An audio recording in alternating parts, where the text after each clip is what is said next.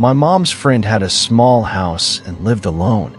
She noticed weird things: a batch of soup depleting faster than usual, missing eggs, damp towels in the hamper when she hadn't used any, extra dishes in the dishwasher, etc.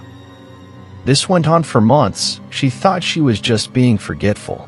One day, she heard some thumping around in her attic and went to investigate.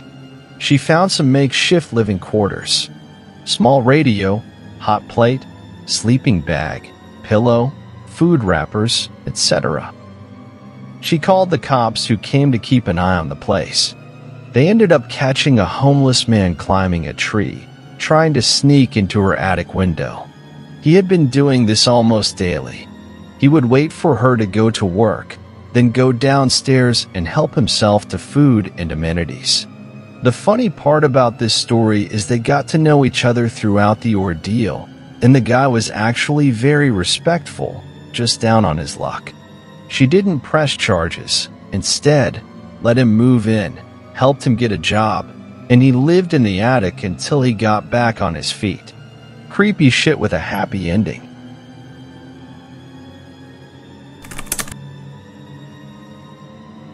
I work at a max security prison, and we have several inmates who are severely mentally ill. The ones that self-harm wear a Fitbit kind of thing to monitor heart rate. If there is a change, we rush their room to stop whatever is happening. On top of this, we also do visual inspections. On one round, a coworker was doing cell checks and noticed this particular inmate had blood on their face, but nothing came up on the monitors or anything. So he called to the inmates to ask if they were okay. The inmate had their eyes closed and just kept repeating, "It doesn't hurt." The inmate would not answer where the blood was from. We opened the cell to see what the situation was, and it turns out the inmate had plucked out both of their eyes, and they were laying on the floor. The inmate's HR monitor never alerted, and the inmate never screamed.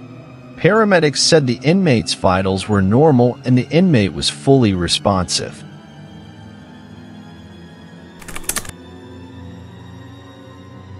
Before my dad died, he once told me a story from when he was in Vietnam in the 1960s.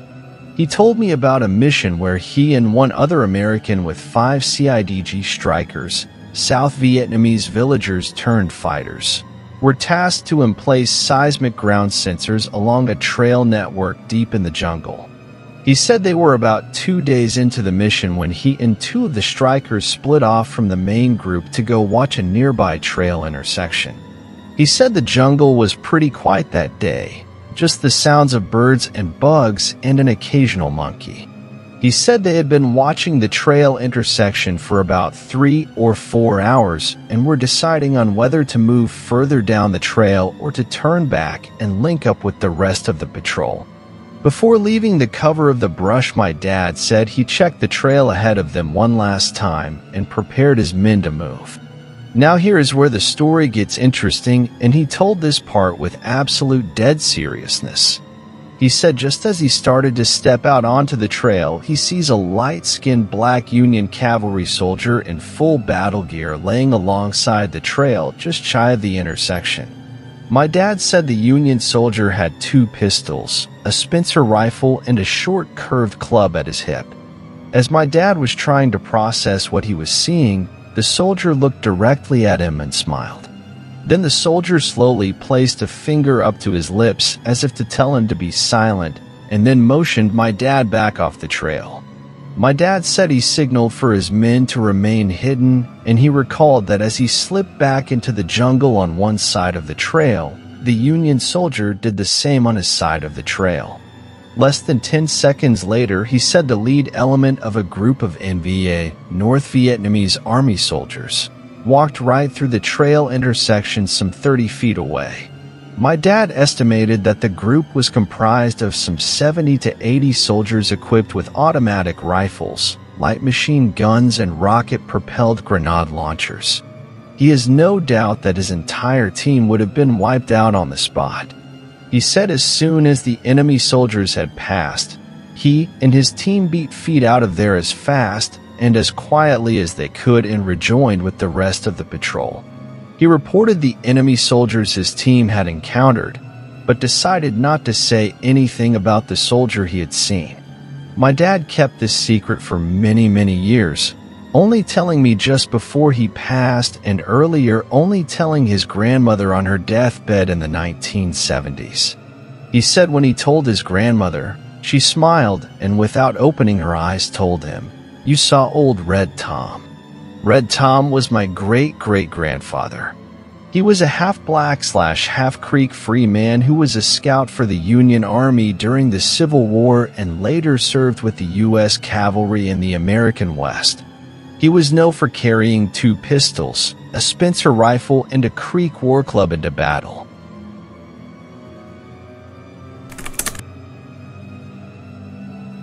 Many years ago, before there were cell phones, we had these things called pagers strapped to our hips. Someone would page you with their phone number, and you would call them back when you got to a phone. As an on-call technician, working in the audio-visual field, my pager would go off all the freaking time. Like most people who used pagers, our clients knew that if you followed up your number with a 911, that would indicate to the technician to stop what they were doing and call right away. Although I was always busy, I rarely if ever got 911s. One afternoon traveling from Orlando to St. Petersburg via Interstate 4, my pager goes off with a number I don't recognize, followed by the 911. I find the first exit and pull into a little truck stop looking place outside of Plant City to use the pay phone. This takes maybe 3 minutes tops. I walk in, ask for some change, and head to the wall where there are 4 pay phones to choose from. I pop my quarter in and dial the number displayed on my trusty pager. It rings and rings. Who would page me with a 911 and not answer their phone? It's just about then that I notice another ringing sound in addition to the one in my ear. I pull the handset from my ear and 2 phones over on the wall. Another pay phone is ringing, but with an incoming call. I hang up the handset and the ringing stops on the other phone. I walk a few paces over, pick up the handset, and look at the phone number printed above the buttons. I look at the number on my pager. I look at the number on the phone. I look at the number on my pager again. I look at the phone again. Except for the 911, they are identical. I kinda lose my breath for a second, and then I make my way over to the girl at the counter and ask if she saw anyone use the pay phone. She said I was the only person in the store in the last hour. The whole episode probably took 15 minutes, but man, I was freaked out. The hair on the back of my neck was standing straight up, and I just wanted out of there. I get about 10 miles down the highway and come upon a scene that looked like a bomb went off.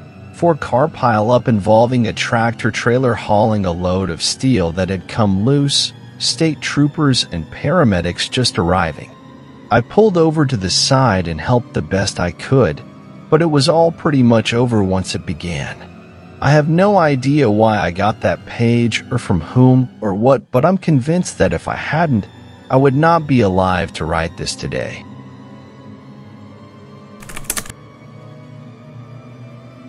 When I was a baby, my dad played on a softball team. Typical social team, out for beers and pizza after with the guys, family event type thing. My parents were good friends with 2 of the other couples. Both of them had young kids as well. On this occasion, the other 2 couples had left their kids at one of their houses, with a babysitter they were splitting. They invited my parents back to the house to have some more beers that night, but I was being fussy and my mom nixed the idea, though they would 100% have normally gone back to hang out. Well, it turned out my fussiness on that day saved our lives. When the other parents got back to the house, they walked in on a home invasion. 2 men had broken in, tied up the kids and the babysitter and her boyfriend, and were waiting for the parents. Took the parents hostage as well, and made the dads drive with them to banks/a grocery store where one dad was manager and clear out accounts/a safe. They then came back to the house and slaughtered both families, the babysitter, and her boyfriend, kids included. They caught the two guys later on. My dad attended the trials and said it was the first time he had ever had thoughts of supporting the death penalty. It still gives me chills to know how close we came to getting killed that day, too.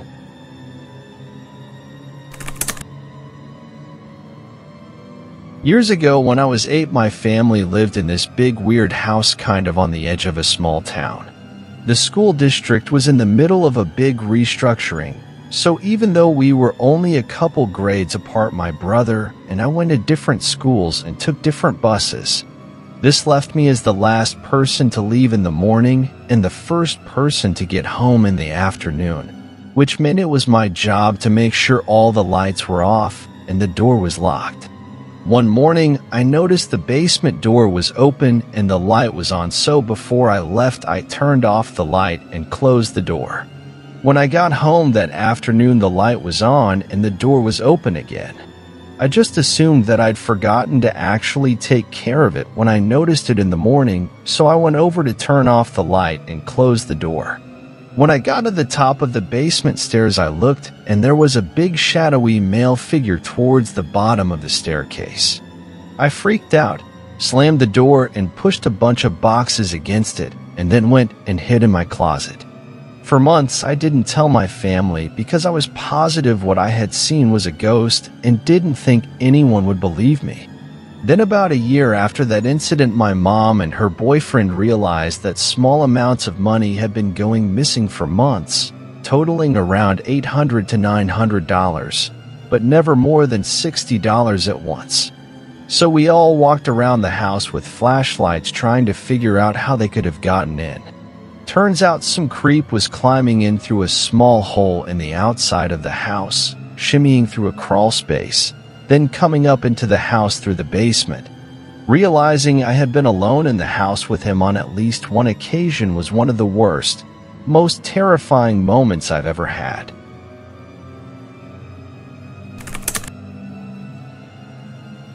I used to run the boilers in a DOE building.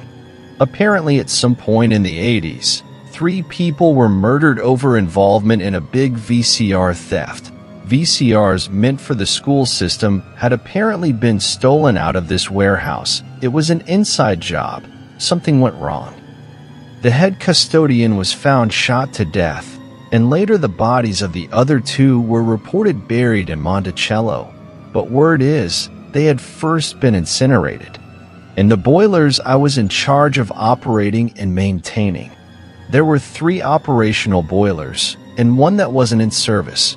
No clue which one was supposedly used, but when you're firing them up, you're typically the only person in the building. Not a single day went by that I fired them up and didn't wonder which one was used. But that wasn't what gave me the real heebie-jeebies. You have to clean the interior of these boilers really well. Otherwise, the fire won't transfer heat to the water very efficiently, especially with number 6 oil. These boilers would build up a lot of soot. You have to suit up in a Tyvek suit, wear a mask, and climb right into the firebox. I found myself staring down the business end of that burner many times, wondering what that panic would feel like. I'm reasonably sure these people were dead before getting put in the boiler, though. Once, I was actually in one boiler while another one was running. The valve that isolated my boiler from the main steam line wasn't holding, and by the time I realized how warm it was getting, it was enough to panic. Trying to lift myself up and belly crawl through the small opening, the metal was almost too hot to keep my hands on for long. Definitely creepy experience, considering the history of that boiler room.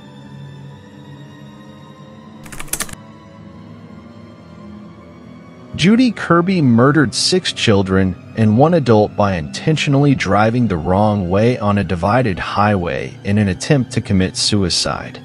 She had been hospitalized for depression, but had also just ended a relationship with her ex-husband's brother and was by some reports involved in drug trafficking and fearing an imminent arrest. She picked up her sister's son, who was celebrating his 10th birthday that day. She then loaded her 3 children into the car, supposedly to pick up a gift for the nephew. Instead, she went missing with the carload of kids. A short time later, calls started coming into 911 about a car going the wrong way down the highway at a high rate of speed. They made it about 90 seconds before a head-on collision with another vehicle, driven by a father with 2 children and another child along for the ride. The crash annihilated both vehicles. The only survivors were Kirby herself and the child who was along for the ride in the other car. There were pieces of children all over the highway. She was sentenced to 215 years in prison.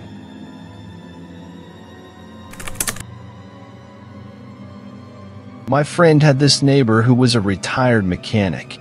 They lived on some properties with large front lawns and long driveways. His neighbor had a couple derelict cars parked up near his garage that he took parts from occasionally. This neighbor of his started hearing noises while sitting in his living room, coming from his front yard. Every time he'd go to the window, there would be nothing there. He assumed it was a raccoon or a coyote or whatever. He kept hearing the noise, so he'd go outside to look around, but would find nothing. He'd put out traps and occasionally catch something, yet the noise persisted. Soon, he started claiming that he was hearing voices coming from the front yard, like whispering. He'd go outside and look around the perimeter of his property, but would find nothing. It was persistent, so he'd started calling the cops. Every time the cops came and looked around and would find nothing. So they told him he needed to stop calling them for this, and perhaps get a security camera or whatever. So this guy thought he was losing his mind. One summer evening he couldn't sleep, so he went to the back patio to smoke a cigarette. Suddenly, he heard voices coming from the front of his house. He put his cig out and snuck around to the front and got there just in time to see the doors to his derelict conversion van silently shut. He ran back to the backyard and went inside his home and called the police to tell them what he had seen. The police arrived and approached cold, i.e. without lights/sirens, and when they approached the van, the doors swung open and a bunch of people ran out in every direction. Upon searching the van, the cops found syringes and paraphernalia and determined that people were shooting up in there.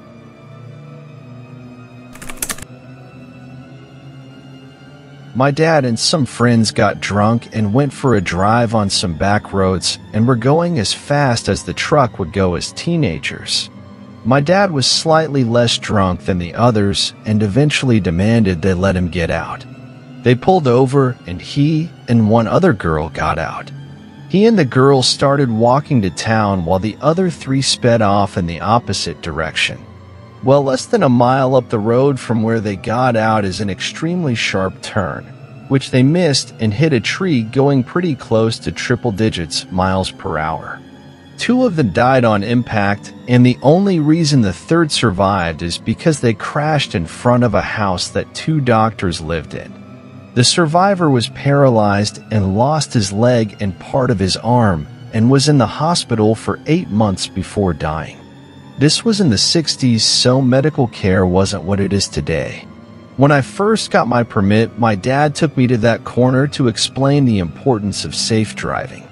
It gave me goosebumps about how close he was to being in the truck. He said that the dad of the driver got what remained of the truck to be hung up in the center of town for months after to be a warning to all.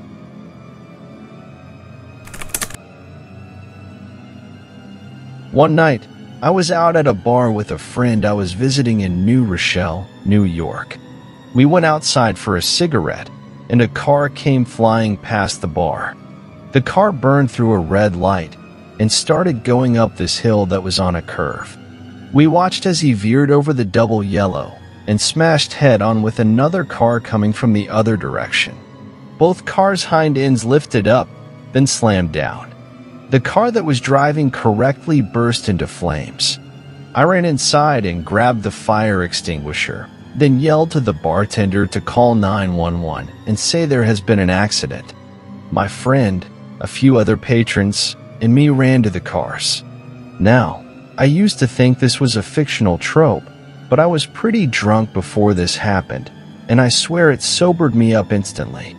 I tried spraying the fire, but it did nothing. The fumes and heat were awful, and all we could do was stand back.